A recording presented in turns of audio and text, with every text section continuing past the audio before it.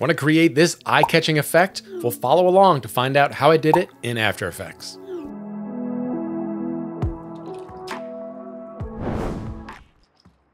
Okay, I have a clip here of a woman walking down the street texting from her phone. I'm going to add some graphics to this, and I'm going to start by building them in a separate comp. Before we get any further, I want to give a big shout out to Skillshare for sponsoring today's video. Skillshare is the place to be for online learning. I've been diving into some incredible classes lately. One of the keys to teaching is investing time in learning and fine-tuning new skills. So I've been diving deeper into the world of graphic design like typography, color theory, and some techniques in Photoshop and Illustrator. So on Skillshare, I've been glued to this graphic design masterclass by Lindsay Marsh. It goes super in-depth. It's really helping me fine-tune my graphic design skills. Skillshare is the ultimate learning community for creatives just like us, offering tons of classes across various topics, whether it's video, graphic design, business, creative hobbies. Skillshare has you covered. Now here's the exciting part. Skillshare is offering a 1-month free trial to the first 500 people who click on my link in the description. So don't miss out. Click on that link in the description and let's make this summer one of growth and creativity with Skillshare. So thanks to Skillshare for sponsoring today's video. Let's get back to After Effects. So in a new comp, I'm going to go to New Solid, and I'm just going to create a white background. I'm going to remove this later, and I'm going to create a square shape layer. This will be my text message box. So under my shape layer settings, I could select round corners. And then once that's selected, I'll go to the round corners dropdown, and I could just increase it to my liking. Now I'm going to create a circle shape layer right next to my other shape layer. This is going to be my character avatar. Okay, once I have that, I'm going to select the text tool, and I'm just going to write my first text message out. I'll format this a little bit. And now my project panel, I'm going to drag my subject's avatar photo into my comp. And I'm going to resize this to make it the shape of my circle. So now in my timeline, I'm going to use the track matte pick whip of my image and drag it onto my shape layer. Okay, that looks good. So now I'm just going to pre-comp the shape layer and my image layer together. And now that it's pre-comped, I'm going to make sure that my anchor point is right in the center of my circle. You'll see why later. Now I'm going to create a quick animation. I'll start with the position and scale, but I'll probably end up just using the scale. Okay, I'm going to start the scale at 0, make it go over 100% a few frames later, and then bring it back to 100%. Adding motion blur and easy ease. And we have a nice overshoot effect. And for my shape layer, I'm just going to have it fade in using the opacity keyframes starting at 0 and going to 100. So for my text layer, I'm going to use one of the built-in presets for text. I'll use fade up lines. I'll just drag this onto my text layer. And here's my final animation after a few tweaks.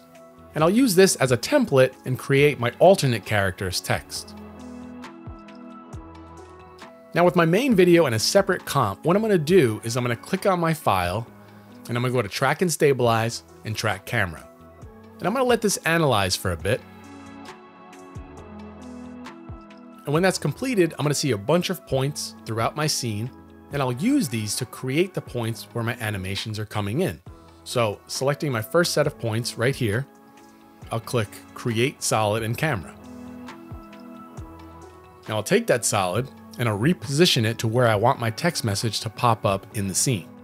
And from there, I'll select my first text message comp, holding the Option key, and with my solid selected in my timeline, I'll drag the composition to replace that solid. And when I let go, you could see the comp takes its place. So from here, I'm just going to enable time remapping so I can control the timing. And as you can see, it kind of pops right in front of her. It looks great. Now I'm going to make a few tweaks to the positioning, but this is something I'm probably going to keep changing. So now going back to my video layer, I'll click on my 3D camera tracker effect, and I click on that and my points come back up. I'll select another spot for my alternate text message to come in. So I think on the other side would be good, so I'll click Create Solid, and I'll readjust the positioning of that solid like I did before. And doing the same thing in my project panel, I'll select my comp, I'll just hold Option and drag this onto my solid, and it'll replace the solid comp. I'll make a few quick adjustments.